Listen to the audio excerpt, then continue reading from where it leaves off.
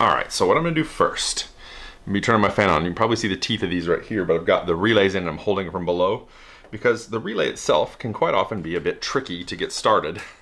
So what I'm gonna do is hold it in place with the one hand, give myself a little bit of solder fed to the spot, and just try and carefully get a little bit of solder, enough to hold a pin in place,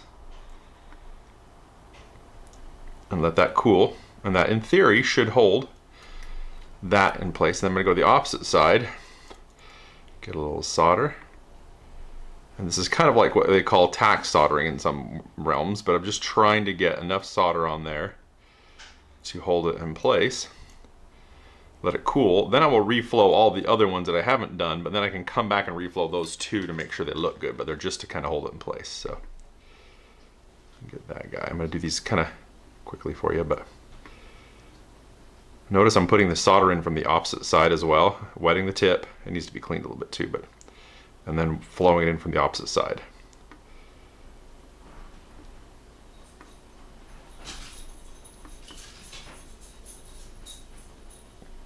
And then we'll kind of touch up these two guys here so that they look a little bit nicer.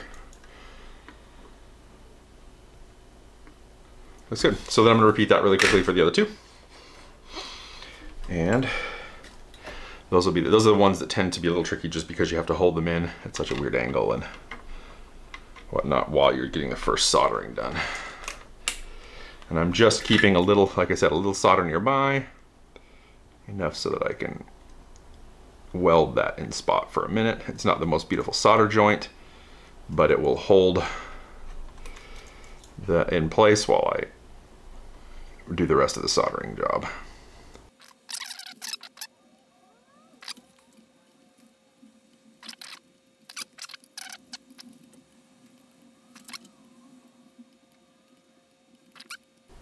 Perfect. All right, so relay's done. Now what I'm gonna do, turn over, and you can see the relays are there. So then I can do the next step, honestly, is gonna be probably my diodes. And I do need to take a quick short break because I forgot to actually bring my paperwork down so I can look at things, but I'm gonna do my power diodes here, and then I do believe it's the same type of diode with all of these. There's like one here, one there. They're just protection diodes to make sure that there's no flyback voltage coming across the coils as they disengage. It can just kind of run out. So I'll be back after the cut. All right, so they are indeed 7, 9, and 10, and there's a few others. I'll look for those in a minute, but for those I'm going to get them in. Also, I'm going to put in my rectifier diodes for this side, as I mentioned over here as well. So now the band is shown on the graph right here, if you can see it there, or here, or here. Sorry, I'm going to put a little shadow over when I do that, and they don't show it here. But in this case, I do want it to be basically all four of them going to be going like that. So I am just about to start getting these guys bent.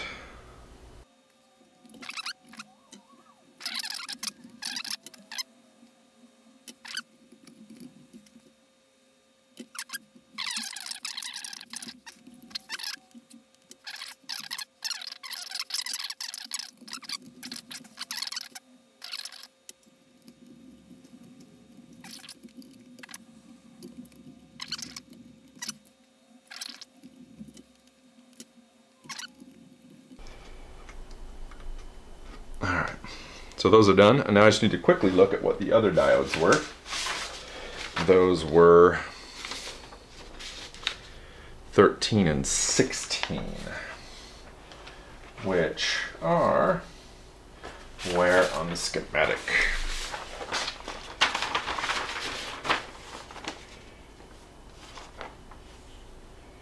D13 is in the bias circuit and D16 is in the power, the voltage regulator. So that would mean D16 is here.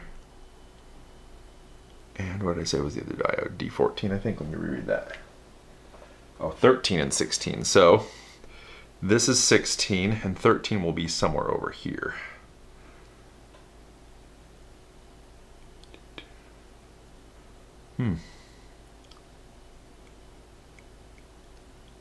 I'll find it in a minute. I'm not seeing it.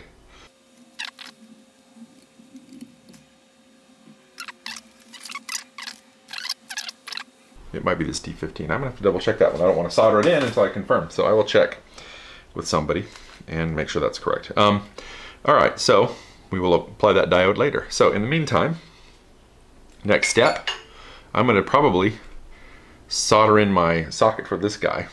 So I'll flip it over, do the same thing I did with these guys.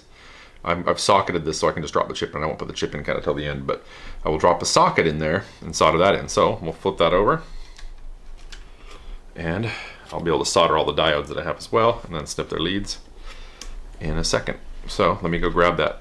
Oops, I'm about to miss that. There we go. I was a little short up here, so. All right, this guy, and as I recall, I'll actually better double check. I think you want to always notch your little U in the top there to link up with the same thing on the top of the board. And I think that's going to be up, but now I don't remember, so it's better for me to do a quick visual double check. If you see, they've got the little, it may not be easy to see, but there's a little dimple there as well. So I want to make sure this socketed bit goes right in like that, so that I have that lined up the same way with that dimple on the top. So we'll turn it over, tighten it down, and then I'll do the same thing I did with the other side where I hold it in place and get my solder close so I can kind of dab a little onto the tip. Ow! Ha! That's hot. That burnt my finger because the metal pins go straight through. But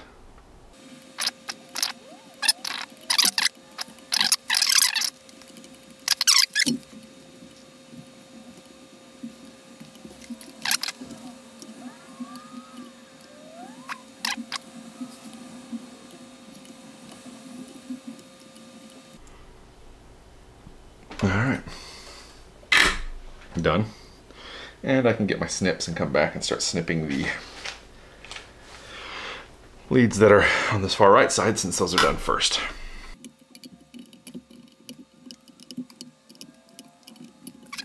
By the way, you don't want to try and disturb these solder joints right after you solder them by bending and moving the leads, because that can actually create stress fractures in the solder. So you want to let those cool back to room temperature, but that happens pretty quickly. But that way, since I soldered so many, I could come back and start snipping these by the time I was done with the other side.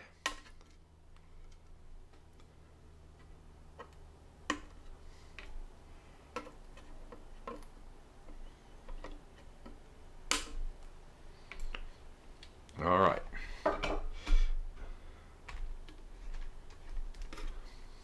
Bingo. Looking good. So I can just drop my chip straight in there. That's the voltage regulator, and I'll be good to go. All right, take a short break. We'll come back. I'm going to try and kind of collect through what my next moves are, and we'll show you that. Thanks. All right, I'm back. I've got a whole slew of resistors to start dropping into place. So first one I'm going to put in is going to be this big dropper resistor. I just have a big pile, so I'll probably just be going one out of the pile at a time. It's probably not going to be the best order, but it will work for me to get what I need, I think. So this is going to need to be pretty close.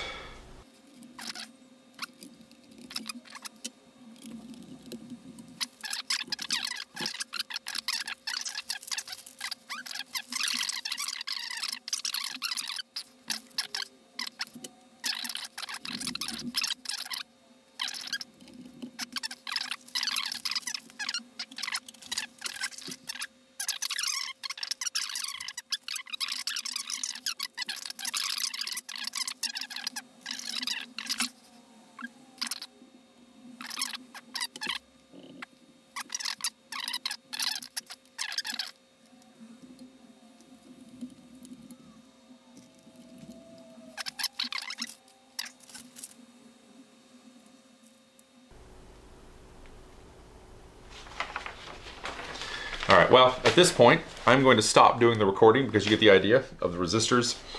It's going to be a little bit of a slow process for me going back and forth between figuring out where on the board it goes, where it's on the schematic. This is a process that's a little bit of trial and error, so it's probably not going to be exciting. So at this point, I'm going to try and get all the resistors on the board for you, and then once I'm done, we'll come back. Now, I did say I was going to try and measure these resistors. I think I checked these before.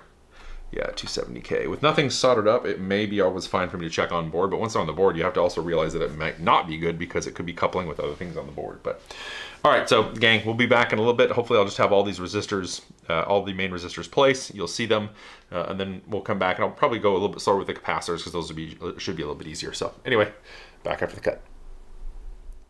All right, so I gotta wake up my soldering iron now because I have completed them all. I had a couple minor gotchas. One, if you'll see here, this is a different resistor. I do have a 22K. This one, for some reason, it is a coupling part with a coupling capacitor that goes into one of the next stages. I somehow ordered 3 instead of 4. The rest of these are all metal film, and this one is going to be a carbon film, so that will add a little bit of change to the tone there.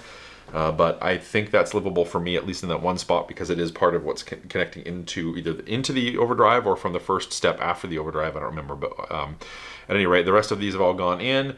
So now I'm just going to flip it over and start soldering it. So I figured you guys might enjoy watching the soldering part. I don't know. We shall see, but time to go soldering.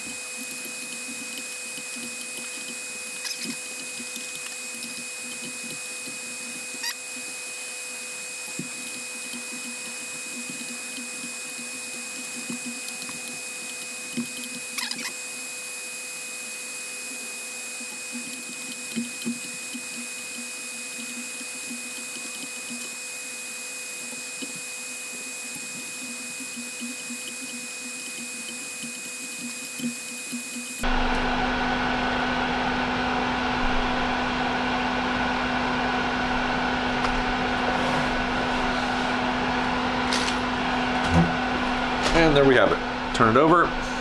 I'll be getting some alcohol and cleaning the bottom of this to get the flux off. But my resistors are all now mounted. Next step will be capacitors. I'm waiting on my coupling capacitors, but I do have a lot of the other capacitors, so I might start doing some of those at some point this weekend, but this may be my stopping point. If not, you'll see a little bit more. If so, this should be pretty much what you get for this video. But if you do like watching these videos of me doing the soldering, doing the work, let me know. If there's parts that you'd like me to do more detail on, please comment, give me a like, give me a subscribe, and I'll be happy to bring you more. Thanks very much. Cheers.